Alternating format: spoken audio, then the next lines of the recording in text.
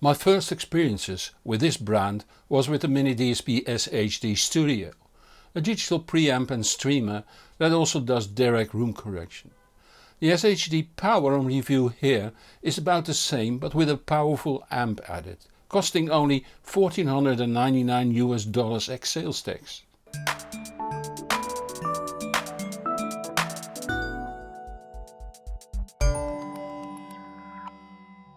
Let's start with showing where it fits into your stereo.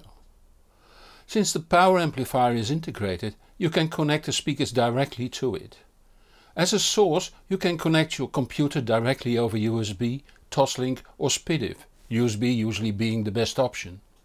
A music player on your computer lets you select the music, while an infrared remote control lets you control the SHD Power. More handy might be to have the computer elsewhere in the house, like in the study, and connect it to the SHD Power over the network. That way the acoustical and electrical noise of the computer won't bother you. The built-in streamer of the SHD Power lets you play music from a hard disk you shared on a computer. Music is chosen using a smartphone or tablet. You can connect your flat screen by using a Toslink optical cable to enjoy better sound quality over your stereo. If you have a DVD player or Blu-ray player, you can connect its digital output to the SHD Power, or connect the digital output of a CD player or, for instance, a game console. And if you own one or two active subwoofers, they can be connected to the dedicated outputs too. The black sturdy metal housing measures 215 by 225 by 70 mm. On the front we see a large rotary encoder that normally functions as a volume control, but after pressing becomes a selector for the 4 Dirac presets, and after pressing twice for the inputs.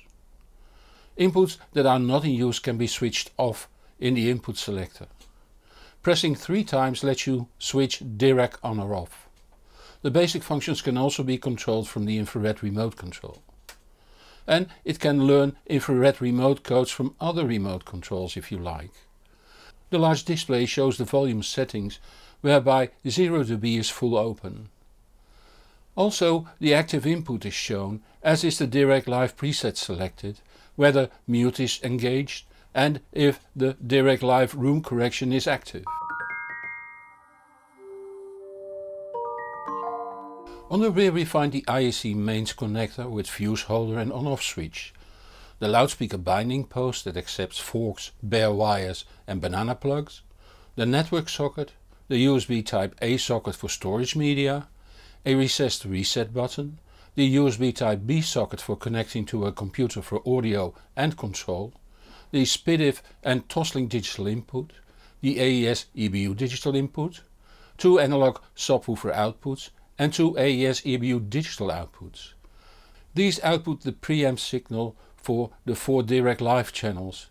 Internal routing defines what signal is on what output. Inside the SHD Power we find 2 physical levels. At the lower level we find the IEC mains inlet, the switch mode power supply, and on a separate circuit board the Class D amps. This board also holds a Burr Brown PCM 1795 DAC chip, so the amp board receives a digital signal from the preamp and processing board. This board is on the left that I folded open. The 4th generation analog device's Shark 32-bit floating point processor runs at 450 MHz and takes care of all the processing. The streaming is handled by the quad-core ARM processor that runs at 1.2 GHz.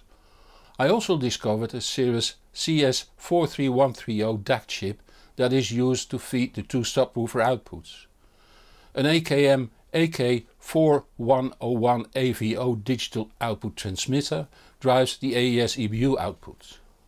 Why are they here? Well, MiniDSP also uses the same board for the SHD Studio, essentially the same device without power amps. Right out of the box, the SHD Power works as a network player and amplifier. But you can do so much more with it. To do so, you need to create an account to download the so-called SHD plugin from the MiniDSP site. Versions for both Windows and Mac OS are available, but my experiences with the Mac OS versions were not positive, so I used the Windows version. When started up, it looks like this. In the right pane you see that the first Dirac channel feeds output 1 and the second output 2. Output 1 is the left channel and output 2 the right channel. Per output a number of settings can be done. For instance, a parametric equalizer with 10 bands. Let's set a frequency of 50 Hz and attenuate while keeping the Q factor at 0.7. When we then activate it, we see the result in the graph. This way you can set 10 different bands. You could use this for room correction, but the also included Dirac system is far more advanced. More interesting for those that own active subwoofers is the crossover function. To use this you have to link the two channels to output 3, or if you use two subwoofers, to output 3 and 4. I show you the one subwoofer way. First we set the crossover for the left and right channels like you see here. I use an imaginary setting at 60 Hz and a bezel curve. Now the left and the right channels roll off from 60 Hz. The next step is to band limit the sub out to 60 Hz, so we select output 3 and set the low pass filter to 60 Hz and let's take 24 dB per octave roll off. Again, these settings are no real world settings, just examples. If you like, you can make 4 different groups of settings. For the really adventurous, the crossover function can also be used to actively cross over a two-way loudspeaker system. You do need an extra power amp then. To set up the Dirac Live room correction, you have to download Dirac Live from live.dirac.com and install it. Then you start it from within the SHD plugin. You then see the MiniDSP SHD is found. Just click on it and then follow the instructions. You can buy the SHD Power with or without the MiniDSP UMIC 1 measurement microphone. I advise you to include it for the extra $50. You then download the calibration file that is unique to your microphone from the MiniDSP site and link the Dirac Live software to it. I'm not going through the entire measurement procedure since it's rather straightforward. Just follow the on-screen instructions. Instead I load the measurement file from measurements I did earlier. For the real trick is to use a good target curve. You don't want to use a fully flat curve. Dirac Live has a commonly agreed on target curve as a standard. I use this target curve that uses less correction points. I set one at the lower end of the spectrum, 35 Hz in this case, and one on the high end of the spectrum, around 12 kHz, and give the curve a very gradual slope. Then I add control points at 300 Hz and 1000 Hz. The idea is to keep the band between 300 Hz and 1000 Hz unaltered, while I might boost 70 Hz or lower 12 kHz to taste. I use 4 curves, one like this, one with 70 Hz boosted a few dBs, one like the first one with 12 kHz lowered a few dBs, and one that has the low end boost and the high end lowering together. I normally use the first curve, but if music sounds somewhat thin, I use setting 2. Some 50s recordings sound better with settings 3 or 4, although I use them sparingly. I would suggest you use the standard curve for a while before experimenting with other settings, since using Dirac will greatly remove the boominess of the room, which might sound a bit thin at first. But you will notice you hear so much more detail. If after a while you still find the sound thin, just lift the lows a bit. In my case 70 Hz works, depending on your stereo it might be 50 or even 80 Hz. You can easily create other curves without new measurements, and you can store these on your hard disk, so plenty of room to experiment with. Despite the versatility in settings to the back door, the day-to-day user sees a very simple user interface. Just select an input, set the volume and play the source. You can easily select one of the 4 Dirac Live settings if you want, but as said, most of the time the standard curve settings will do nicely. Streaming music from your computer is done using Volumio running on the SHD Power. Just allow it to access your hard disk on your computer or NAS and, or even simpler and quicker, copy all your music to a USB drive and connect it directly to the SHD Power. Volumio can also function as a room endpoint, play from Tidal, Qobuz and Spotify, does AirPlay, can act as Squeezebox, does internet radio through Web Radio, Radio Paradise, Personal Radio and 80s Radio, and can even function as DLNA or LMA server. It doesn't have analog inputs though. I started listening with Dirac Live switched off. I had some poor experiences with Class D amps in the past, but over the years they improved quite a lot. The SHD Power is one of the better ones in this price range. Of course the low end is impressively in control, even on the large Audiophysics Scorpios on my Setup 1. But also the mid-range sounds clean and open, while the high end being the weakest part. Not that it's bad, it's just not as good as the rest. The stereo imaging is wide and deep and with, for this price range, good precision. But then you switch on Dirac Live.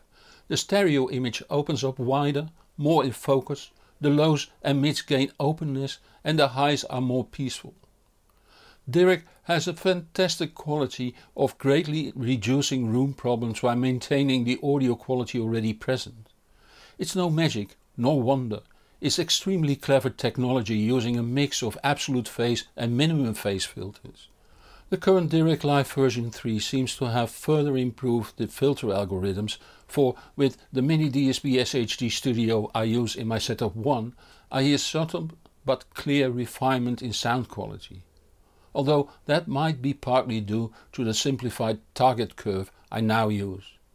Anyway, even a better amp than the SHD Power will most likely sound less as a result of your room problems. Although as an amp I like the Marantz KI Lite in my Setup 2 better than the SHD Power, with Dirac Live switched on the SHD Power wins by more than a nose length.